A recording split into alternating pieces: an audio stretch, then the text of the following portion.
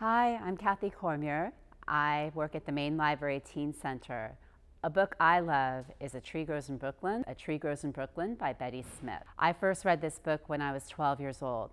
My mom said I would love this book. Of course, I didn't believe her. I thought I'd hate it. But this time, and of course many times since then, my mom was right. It is a story about being a human, told through the eyes of a girl named Francie. Betty Smith just captures everything, what it's like to live in an urban community, learning about yourself, learning about your place in the world, and also there's a lot of drama.